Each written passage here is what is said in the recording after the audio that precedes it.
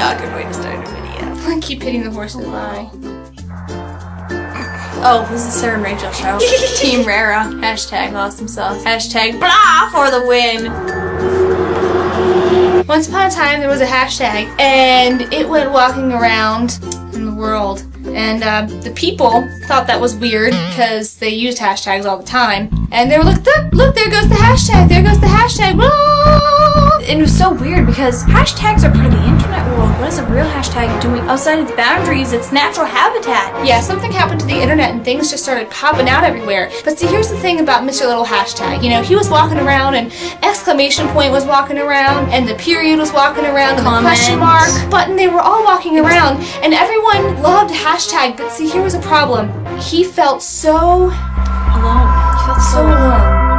He was overused and underappreciated. The other things were always used for the same thing. You use an exclamation point when you're happy, a question when it's a question, but hashtag was just all the time. He was so tired, it was so overdone. Every day he was working and working and working and all these different emotions that he had to express and convey until he just broke down.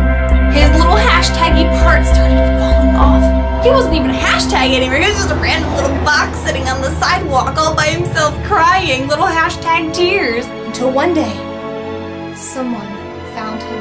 Little hashtag tried to explain how he was put back together and this person helped him and the person said, yes, I've seen you before. And he said, oh no. This person said, yes, you are the number sign. Hashtag looked at this elderly woman and said, what do you mean? She said, you're also known as the pound sign? He said, what? I don't understand this. She said, oh, let me teach you this new world. Little hashtag was so happy because he learned his family history and what he truly could be in life. He was who he was meant to be. Just like you. Or maybe not. I don't really know. I was gonna say this horse, but that's just too awkward, so. Bye. The end. See? I was honestly just listening to the story. I was like, what's gonna happen next? And I'm like, oh wait, right.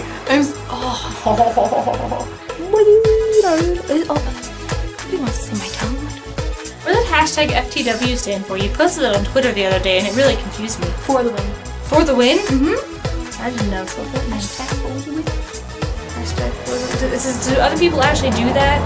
Or is it just you? I hope it's other people because I'm pretty sure I've seen it.